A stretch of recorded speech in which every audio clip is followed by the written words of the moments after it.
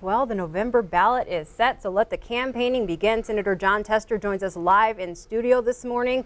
Senator, tell me, how do you feel heading into these next 151 days? The countdown is on. The countdown is on. I feel very, very good. I mean, I think the differences between myself and Commissioner Rosendale are stark. He's a commissioner of insurances for the state of Montana, an East Coast developer who recently moved to this state. I'm a third-generation Montana farmer who's been involved in making the state a better place for a number of decades now. And so it'll be a good comparison on who we are and what we stand for and what we value. And Montana is the greatest state and the greatest country in the world, and we need to keep it that way. And it's going to take somebody back in Washington, D.C. that's willing to fight for those kind of things to keep it the greatest state in the greatest country in the world. Well, on Tuesday night, Rosendale gave a speech, and he said that you've become part of the corrupt system back in Washington, D.C., and you're hanging out with lobbyists and the elitists, and that you bought a home in Washington and that you live there now. I wanted to give you a chance to react to that and respond to that. Well, I spent half my time in the state of Montana. My wife and I still operate our family farm.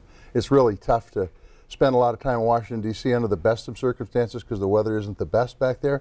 But the fact is we have work to do, and we do our work in Washington, D.C., holding folks accountable, making sure VA has what they need, making sure our public lands are taken care of, and those kind of issues. I think if you take a look at what Commissioner Rosendale has done, I mean, he's taken trips all over the country on the lobbyist dime.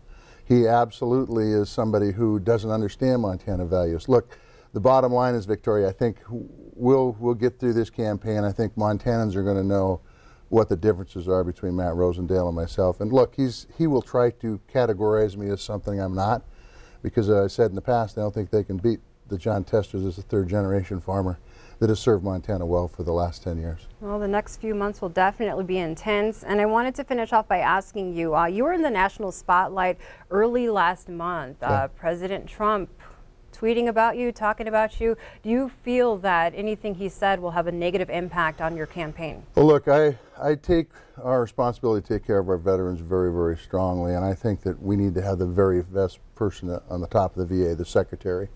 My job is to vet that person out. We did our job. President Trump didn't like it, but nonetheless, we need a good person at the head of the VA. I think there's a good person that's nominated now. Up to this point, we're not done vetting him yet. I think he will do a good job. So I look forward to doing that. As far as the president coming to the state of Montana, there's plenty of things for the president to see, and I welcome him here. I mean, see some VA clinics, see the challenges on the northern border, see some of our infrastructure challenges in this state. I think it could help us in the long run, so I welcome him to the state. All right, well, we welcome you back here into the studio. I'm sure we'll see you a few times over the next few months. That'd be my guess. Thank you for joining us this morning. Thank you, Victoria. Let's go.